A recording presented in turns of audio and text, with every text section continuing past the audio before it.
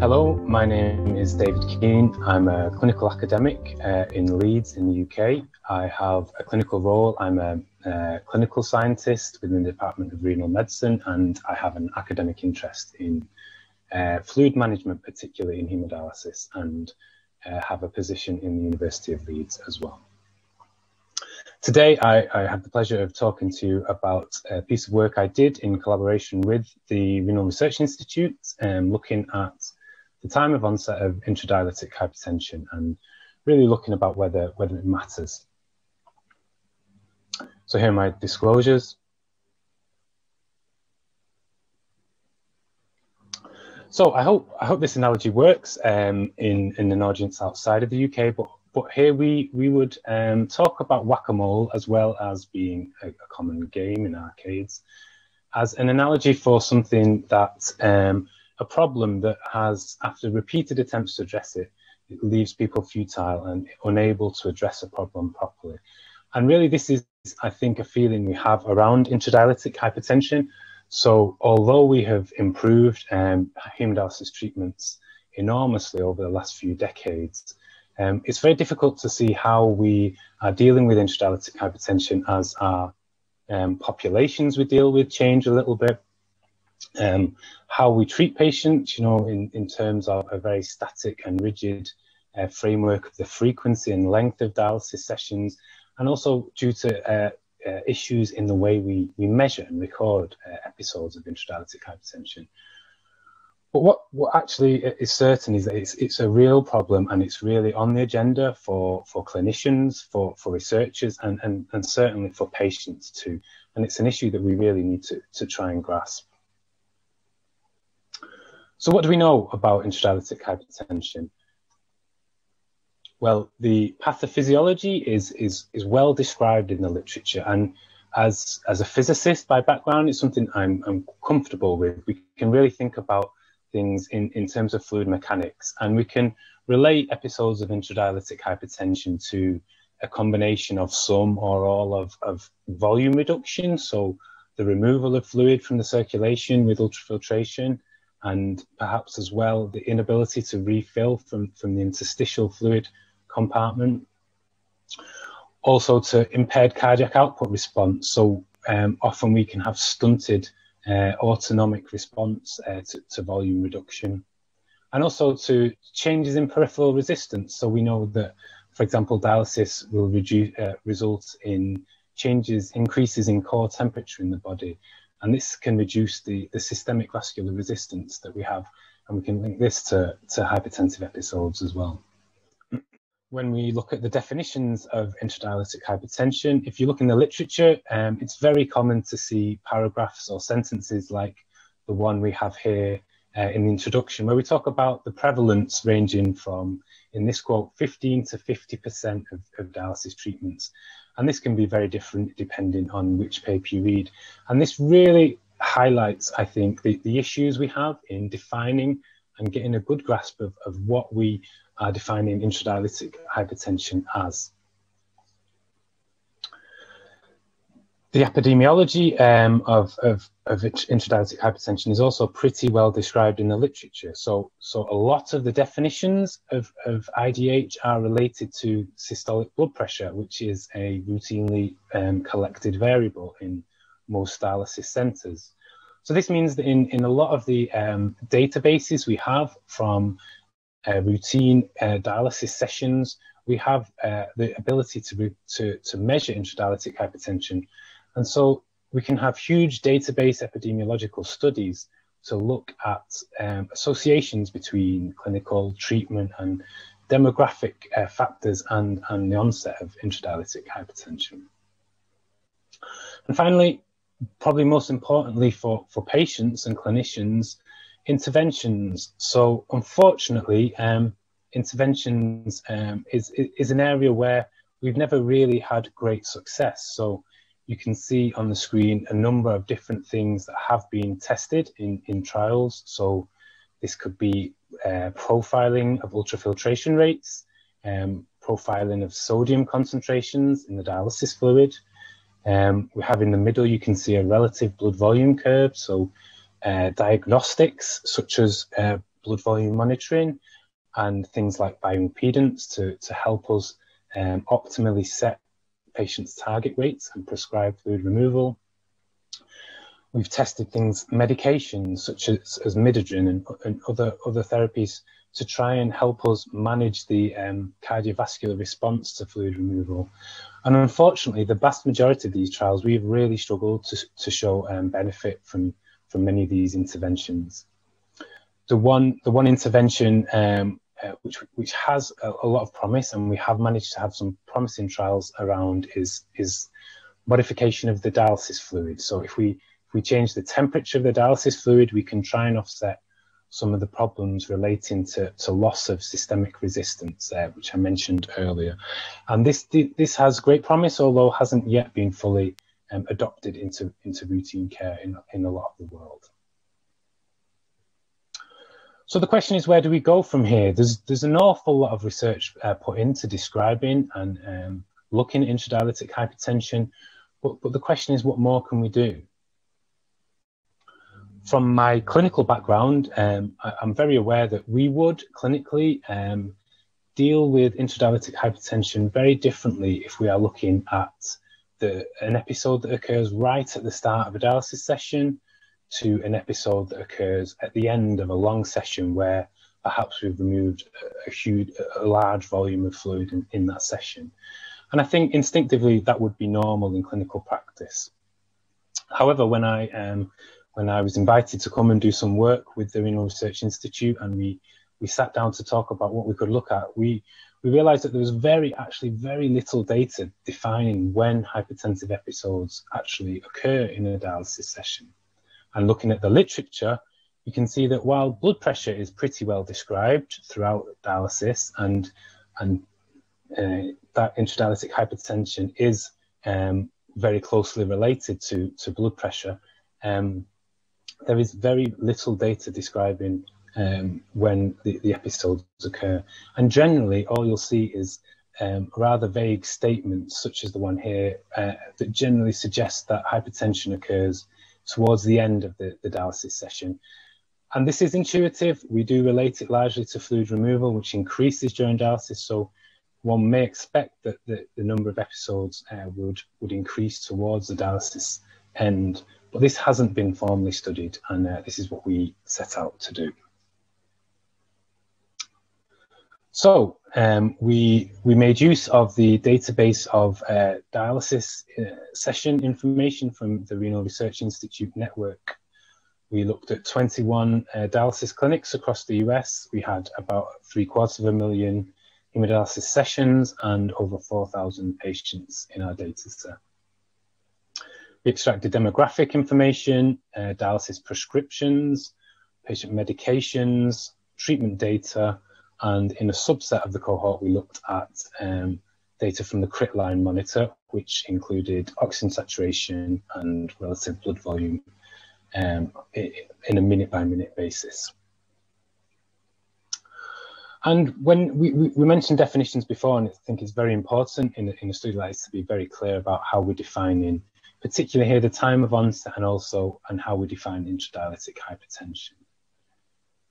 So for intradialytic hypertension, we used a number of definitions to try and cover the array of different definitions in the literature. Our primary definition was a nadir-based definition. So it has been shown that a drop of blood pressure beyond 90 millimeters of mercury has the strongest association with mortality in dialysis patients. So we use that as a primary definition. Our secondary definition, we looked at a decline-based definition. And you can see on our hypothetical blood pressure trace here that actually when we move from a nadir-based definition to a decline-based definition, and we used at least 30 millimeters of mercury, you can change the time of onset of intradialytic hypertension quite significantly. The third definition we used was a combination of both the nadir of 90 millimeters of mercury and a decline of 30 millimeters of mercury. And this, in some ways, is going to try and remove some of the issues with each of the definitions. For example, in a nadir-based definition, we're probably going to include lots of patients with chronic hypertension as well as acute intradialytic hypertension. And by combining different criteria like this, we can try and remove some of those known issues. The final type of definition, which you'll see in the literature, is much more clinical. It's around patient symptoms. And unfortunately, the database would not have patient symptoms as a routine part of the data. So we used nursing interventions as a surrogate measure for patient symptoms. We use an approach that has been commonly used by the Renal Research Institute in previous work, which is based around the administration of fluids. So we in our data set, we removed the priming fluid and the washback. We removed fluids that we related to medication administration, and then we assumed that all other fluid boluses were administered as a result of patient symptoms, and so we marked them as episodes of intradialytic hypertension. Thinking about the timing and how we define this, so we know in the Renal Research Institute clinics, blood pressure is measured automatically every 30 minutes throughout treatment. But we know that blood pressure can be measured on indication as well, particularly in relation to patients getting symptoms. So we knew we couldn't really define the time of onset of intradialytic hypertension any better than to having occurred in a 30-minute window, really. So we binned the episodes into 30-minute windows throughout the dialysis treatment, from treatment start right through to treatment end. And the objectives of the study, we primarily wanted to just simply describe the time of onset of IDH and when it does occur. We also then went to look at associations between clinical and treatment parameters and episodes of intradialytic hypertension and the time of the episodes. And finally, we wanted to look at whether the time of intradialytic hypertension was associated with outcomes. So what did we find? When we plot the incidence of intradialytic hypertension, we are looking at here the number of episodes per 100 session intervals at risk. So we recorded the number of episodes in each time window, and then we also looked at the number of episodes where a valid blood pressure measurement was recorded, and this defined the number of session intervals effectively that were at risk. So we measured the number of episodes per session intervals at risk, and we've plotted these on the graph here. And what you can immediately see is that actually the perceived knowledge that hypertensive episodes are more likely to occur towards the end of a dialysis session doesn't really hold up with our primary definition of intradialytic hypertension. We have a relatively stable rate of around 3 episodes per 100 session intervals right the way throughout the dialysis session. When we look at a decline-based definition, so this is a decline of 30 millimeters of mercury, the first thing you can see is that the incidence is much higher. So we have up to around 14 episodes per 100 session intervals compared to 3 with our primary definition. And this makes sense in many ways because actually a decline of 30 millimeters of mercury is not particularly uncommon in dialysis sessions. But again, you can see that there isn't a tendency for an increase in prevalence towards the end of a session. When we combine the nadir and the decline-based definitions, perhaps this is a little bit more what people would expect to see, where we have a general increase in the incidence throughout the first sort of 2/3 of a dialysis session. And finally, when we looked at fluid bolus intervention, again, we have similar rates really to the nadir and the combined definitions of with a peak nearly 2.5 episodes per 100 session intervals. And I think the noticeable thing in this definition, again, there is no preference there is no increase towards the end of the sessions, and actually we have quite a steep drop off in incidence towards the end of the session. And I wonder if this is a clue really to differences in how patients are managed depending when the episodes occur. In that episodes perhaps towards the end of a session, near to the time a patient is coming off dialysis, the patient may just finish dialysis early, or the the fluid bolus intervention actually may be then difficult to tease out from the fluids going back into the patient at the end of dialysis, which we removed as part of our data analysis. When we looked at association with clinical parameters, we split up all our intradialytic hypertension episodes into those occurring in the first half of a treatment and those occurring in the second half of a treatment. So we looked at what factors associated with early onset intradialytic hypertension. So episodes occurring in the first half of the session. We included comorbidities, demographics, dialysis prescription data as predictors. And what we found, based on the pathophysiology that we introduced earlier, it might be expected that comorbidities would have featured heavily here and would have had strong associations with the time of onset. But actually, there was no statistically significant association between comorbidities and the time of onset. When we look at the data, you can see that in the database, the number of patients with particular comorbidities is lower than what you would expect, and this is probably due to problems with the coding of the data.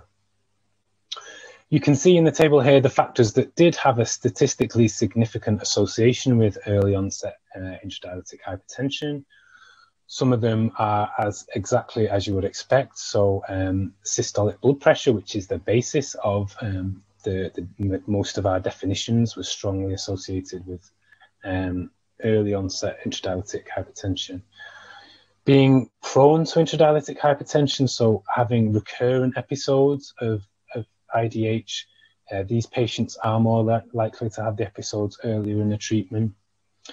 Many of the other factors we can actually link to muscle mass and perhaps nutritional status. So patients who are older, female patients, lower BMI, lower interdialytic weight gains, and lower ultrafiltration rates were all associated, all of which have an association with poor nutritional status or lower lean tissue mass. They were all associated with early onset intradialytic hypertension. And we also had higher dialysate calcium being associated with earlier onset episodes. We think this is probably linked to selection bias. We know dialysate calcium is probably prescribed based on bone mineral disorders, and we're probably looking at patients who are particularly unstable or challenging, being prescribed higher dialysate calcium here. When we look at associations with relative blood volume and ultrafiltration volume, what you can see here is in the blue markers on the line are session intervals where intradialytic hypertension did not occur in the following 30 minutes, and the red dots refer to intervals where there was an episode in the following 30 minutes. So what we can see is there is no real difference between relative blood volume and cumulative ultrafiltration volume during the first hour or so of dialysis between patients who are imminently about to suffer an intradialytic hypertensive episode and those who are not. As we go through the treatment, towards the end of the treatment, there's clear separation in both relative blood volume and ultrafiltration volume. What this might be indicating is that the episodes that are occurring early on in treatment may not be primarily volume driven. So this may be linking to other factors. These could be things like systemic resistance or even factors relating to how we define intradialytic hypertension as well. And this could be useful as we use tools like the blood volume monitoring devices as interventions to help us make better use of them and understand the best way we can use them to try and prevent hypertensive episodes. We also measured oxygen saturation, and you can see here we used the same technique to separate the data into those intervals where a hypertensive episode is about to occur and those where it's not. We've plotted arterial oxygen saturation for patients who are dialyzed via a fistula or a graft. And we have central venous oxygen saturation for those patients who had a central venous catheter. And in those patients, we were also able to estimate the estimated upper body blood flow, which you can see on the right-hand side here. And the data really fits with previous data that the Renal Research Institute has published in the characteristics of oxygen saturation, both arterial and central venous, throughout dialysis sessions. And what you can see is there is no real separation in the arterial oxygen saturation, whereas throughout the whole of the dialysis session, patients who are about to suffer an intradialytic hypertensive episodes have lower estimated upper blood flow and central venous oxygen saturation. And this fits really with the idea that arterial oxygen saturation is really better reflective of pulmonary function, and central venous oxygen saturation of cardiac function. We went on to look at associations with mortality. So you can see here Kaplan-Meier plots of both all-cause and cardiovascular mortality. And you can see that patients who suffered intradialytic hypertension earlier had much poorer survival, both in terms of all-cause mortality and cardiovascular mortality. We also used Cox proportional hazard models to work out hazard ratios for mortality. And you can see in fully adjusted models that patients who had intradialytic hypertensive episodes earlier on in the session were more likely to die. So what are the implications of this work? And thinking of our analogy we started off with, just because we know when intradialytic hypertensive episodes occur, just like with the appearance of the moles, there is no real benefit in us being able to intervene and prevent these episodes occurring. But what I think we can learn from this data is that actually we've introduced that, perhaps contrary to perceived knowledge, there isn't an increase in intradialytic hypertensive episodes towards the end of a dialysis session. And there is not that direct link with fluid removal as we might have expected. But actually, I think it also goes to reinforce what we see in clinical practice, which probably goes often under the radar, but is a part of day-to-day practice in units, in that there are differences in patients who suffer episodes very early on in a session and towards the end of a session, differences in their characteristics and also their outcomes. And hopefully what this can do is to support individualized approach to management that perhaps is going on already, but perhaps we can formalize this and help us to design and carry out interventional studies that may demonstrate improvements in outcomes that we've really struggled to demonstrate up to now in many studies. What I think we can do, I think this allows us to help differentiate the pathophysiological mechanisms we described, and possibly help us link the pathophysiology and the physiological models that really well describe these episodes, help them to link them to clinical practice and also to databases and data sets. I think this provides many new opportunities in epidemiology. So these large data sets that we have explored numerous times, this now provides different opportunities for further interrogation of these databases to try and develop the work that we present here and find out more information about what might be behind the episodes at different times during dialysis sessions. I think we might be able to have a better understanding of the differences that we observe in the definitions, these huge differences that we presented before, and importantly, perhaps help us use the best definitions in the best circumstances.